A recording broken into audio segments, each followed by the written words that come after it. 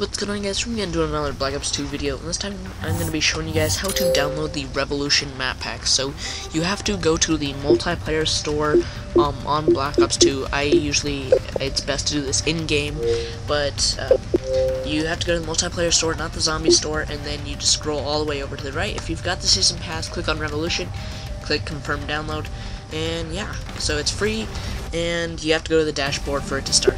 Hope this has helped you guys, and I'll see you guys next time. Peace.